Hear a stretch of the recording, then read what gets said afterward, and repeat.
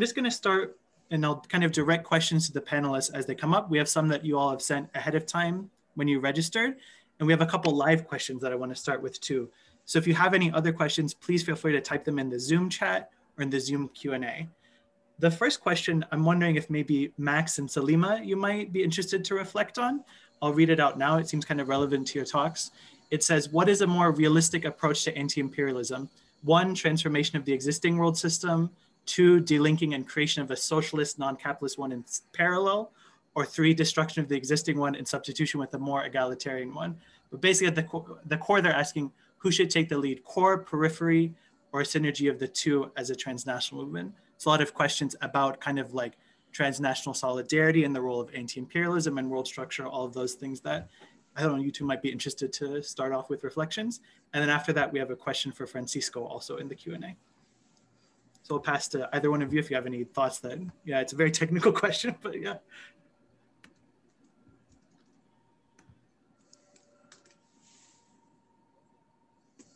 Well, I'll go first. I mean, it's a huge question. It seems to me that maybe the different paths are hard, in fact, to detangle, because if the world system is constituted by polarized accumulation, uneven exchange, ongoing primitive accumulation, and so forth, the process of delinking is a process of building an alternative while at the same time setting it in motion or dismantling the world system as it currently exists, right? And of course, it's clear because the most oppressed people facing the most surplus value extraction, most vicious exploitation in the zone of storms, and Samir means terms are in the periphery. That's where that project will start.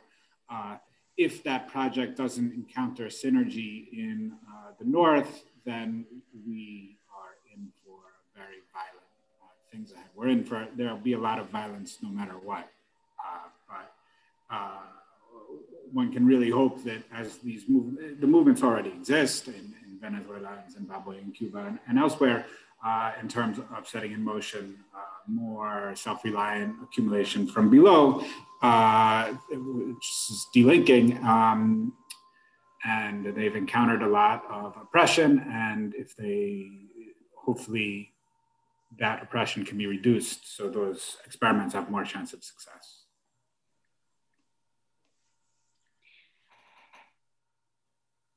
I don't really have too much to add. Could I actually, Camden, answer the other question that came through earlier, which is similar, but yeah, it comes at it from Jamaica, from the South? Yeah, I can give that question in full, please. So people have the context.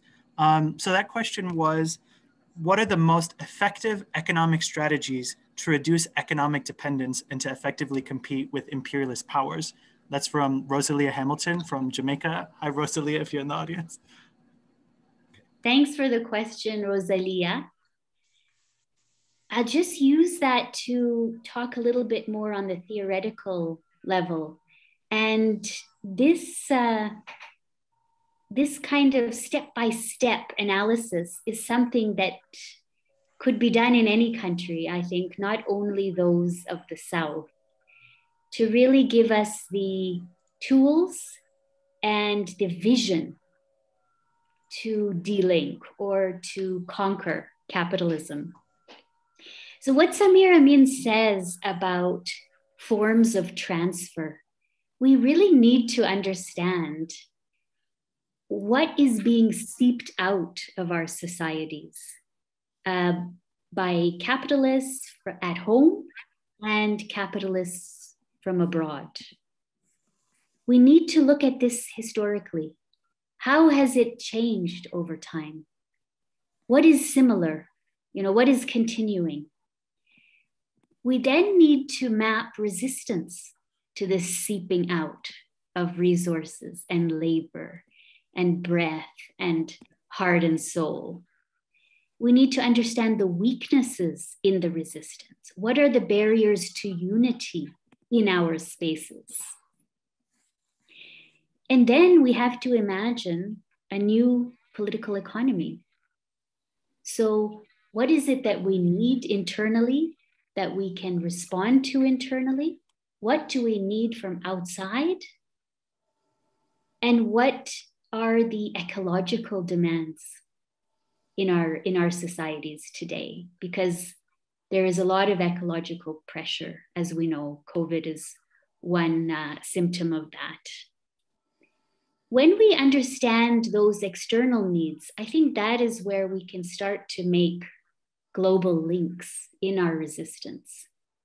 But we do need to start in our own spaces and really get a grip on what our own leaders are doing that is not helpful, and how it links to the hegemonic cycle of the moment. From there, we need to organize. And that's why I wanted to end with the idea of zero COVID, because that's a hands-on strategy of organizing. There's a lot of, mental understanding, popular education that we need to do to make that possible. But it is about organizing. It's not about protesting simply, which we have a lot of now. But we actually need to put in place new structures that answer to our problems. Thank you. Brilliant. Thanks both of you for tackling so many big issues. We have a question for Francisco too in the Q&A that is, does SDR creation cause inflation? What is a long-term solution that does not rely on the IMF to bring artificial wealth back into the global South? Yeah, so that's an excellent question. It gets at one of the main criticisms of not simply this proposal, but of any proposal to expand the money supply in order to deal with a crisis. So, I don't think it would be inflationary. We've seen previous examples of what would probably happen with this money. So first, anyone who has lived through an IMF bailout package knows that when the IMF says it's bailing out a government, in reality, it's bailing out that government's creditors, right? So that money is, those SDRs will be created. They will be deposited into central banks' accounts of the IMF. They will exchange those SDRs for dollars and euros, and then those dollars and euros will end up either right back at multilateral lenders like the IMF and the World Bank, or in the pockets of bankers in New York, London, Paris, and other major financial centers. And those people are already rich and do not spend that much money. So the chance that this money gets passed on, that this money actually gets spent, is quite low, because it's most likely going to end up in the pockets of some of the richest people on the planet. The other example we can point to, again, here in the US, we have been fighting to get these bills described as relief measures and not as stimulus, right? Most of this money that would be created, again, would go to pay off creditors, right? It's not about adding money to people who are doing well and can spend it and kind of lead to some kind of inflationary exuberance. It is most likely going to be used to pay down debt. So and to meet other needs, right? So, and then in terms of a long-term solution, right? So there are, in the short term, what I said is we can ask the IMF to print the money. We can pressure the US government to not block it. In the medium term, we do a way for government to simply... Oh, Salima, I think your mic is on. In the long term, we need, in the medium term, we need a way for governments to be able to declare bankruptcy. And in the long term, we need to, explore the solutions that Max and Salim have been talking about. These countries need to be able to produce what they need, right? And we're seeing a very clear example of this right now, right? So there's only so many countries that can produce vaccines, and there's only so many few countries that can develop vaccines, right? And in an ideal world, we would share that technology. We would say, hey, there are global needs. We have global technologies. Let's apply, our global resources to meet our global needs. We know that's not what happens, right? What happens is Pfizer and Moderna and them say we need to protect our patents in order to protect our profits. And so in short of greater global cooperation, which would be the real ideal solution, then countries need to turn to forms of economic nationalism and delinking, where they say, okay, we're going to have to become more self-reliant and be able to not only produce our own vaccines, but develop them as well, right? Because we can't trust that the countries that do have these capacities will share them with us in our time of need. Brilliant. Thank you so much, Francisco, for all those details and information. We have a question for Manuel too. It came in Spanish, but I'm going to give it in English for the translators. It's talking about there's the internal crisis on the one hand in the US. On the other hand, there's the advancement of other countries and their alliances. How much does that affect the hegemonic capacity of the US to stay as the world's hegemon and main imperialist force? And that's from Juan Alberto Sanchez Marin from Colombia. So I'll pass to Manuel. Thanks. Well, that's a good question. I think that internally in the US, the Republican Party seems in intent to continue dragging the United States down and continue putting it in an internal crisis, a crisis without precedent. Just today, Liz Cheney, the congresswoman, was removed from her leadership post because she was against the claims that the elections were stolen. Donald Trump's elections were stolen. So the Republican Party seems to be going down in the rabbit hole of continuing this internal schizophrenic crisis that the United States is living. All their intention is to bring the Biden's presidency down, and this will of course we will continue affecting the credibility or so-called credibility that the United States would have as a leader, as a world leader in the world. But on the other hand, the question about alliances is very important. Alliances in the rest of the world. I think all these alliances are very questionable today, right? Only 3 or 4 years ago, or before Trumpism and Brexit, we were talking about very important counterweights to the US, like the BRICS, Brazil, Russia, India, China. We also had a very strong fortification of a South American or Latin American alliance against US hegemony, and so on. And I think these alliances are very much, if not debilitated, or worse than debilitated, are broken today. I'd like to see how, and if we had more time, question how South Africa countries are doing, or the South African Development Cooperation Area and so on. But I think that the world is at great peril today, because alliances that we took for granted some years ago are also crumbling. Even not to mention the European Union and Brexit, of course, but even the United Kingdom seems to be at peril of breaking down, and Scotland getting independent from the UK. So it's a good question, and I think we are in a very, very important moment of the future of international relations. Brilliant. Thank you so much, Manuel. I just wanted to pause quick. If Salim, I don't know if you wanted to address the point he just raised about South Africa, and after that, we'll have a question from Sagari to wrap up. Oh wait, sorry, he just said no. Thanks for time's sake. Okay, well, let me just jump in. Yeah, please go ahead. Yeah, I think that much of what is breaking down is what we need to let go of. You know, whether it is the European Union.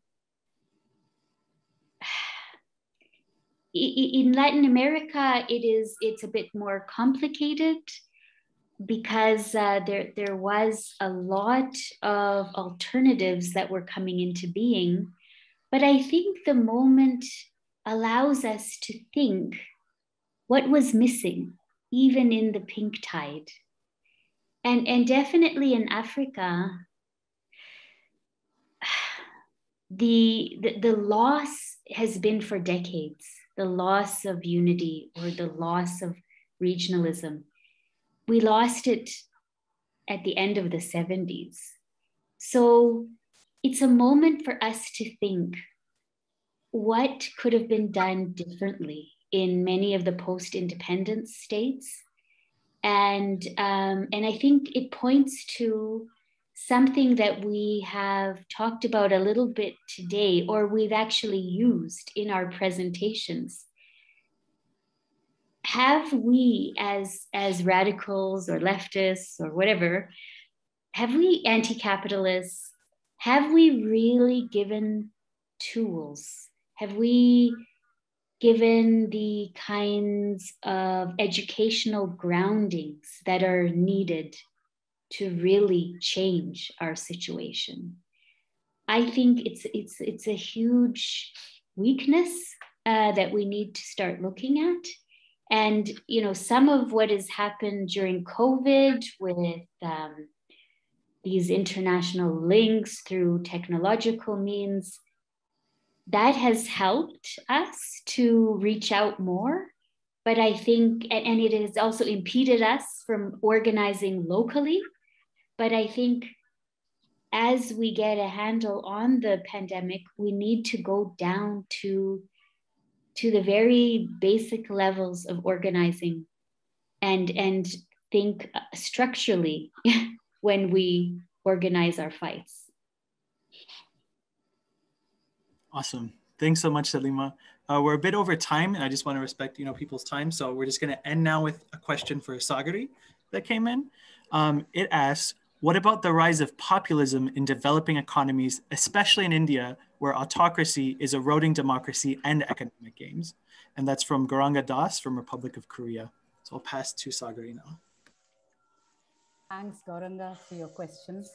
In the Indian context in particular, we have to remember that the populism we see today is really shaped by the Hindu fascist agenda of the politics or the political powers that control India today. It is really advancing that agenda, which is, fascism and capitalism, and this whole idea that India, which is a democratic, secular state, is the need for it to become what is the desire, the ideology of a Hindu Rashtra, a Hindu state. So the populism that is coming in all kinds of forms, at one level is to advance this agenda. And at the other level, it also is the biggest block to organizing and the resistance towards the structures of oppression, right? So so even if it is, for instance, I don't think we have the time to go into the details, but I would really say that today it is a very strong reason why organizing very systematically against the structures of oppression, be they Brahminical patriarchy, be they capitalism, we have the system of caste. So all of these coming together and how they play out. And then within the pandemic scenario, where, I would say that even the potential of organizing, whether it's resisting and organizing something different where you are, or whether it is even the kinds of protests that we've been seeing today, So during this time, anyone who is talking about or organizing against these structures of oppression are being then just taken away, put behind bars, the kinds of human rights violations that we see at this time, for instance. But I think that's the most important point, that the populism it is about the hegemony of a certain ideology in the Indian context today. And of course, that is being clearly, at this moment, when we see what's unfolding in India in terms of the COVID and the kind of neglect that the state has. And of course, it has to do with the commodification of healthcare and so much else. At this very moment, just a day ago or 2 days ago, the Prime Minister of this country and the government is negotiating with the EU on the new trade agreement. So at the end of the day, even it is finally also the interests of capitalism which are being met today, and they're not going to speak out. So I see that exactly is the situation as we see it today. Yeah, thanks. I'll end there. Amazing. Thank you, Sagari. Thanks to all of the panelists. Thanks to everyone for coming. Thank you to our amazing interpreters for keeping up with us even when we were too fast. And yeah, just thanks for coming today, for spending time with us and kind of starting to uncover some of these facts. Just want to emphasize, as all of the panelists have really spoken to, and the song at the beginning, organizing is what will change any of these systems at the end of the day. So I hope that, you know, some of this information thinking we can take back to our own context, and we'll be in touch too with, you know, follow-ups of links and resources, and as we keep building work and connecting. Yeah, thanks to everyone. Feel free to get in touch. You know, we have an email address in the Zoom chat if you have any questions for panelists, anyone you want to get in touch with. And thanks again to everyone so much for taking the time, extra time today too. Bye everyone. Thank you. Thank you everyone. Thanks so much.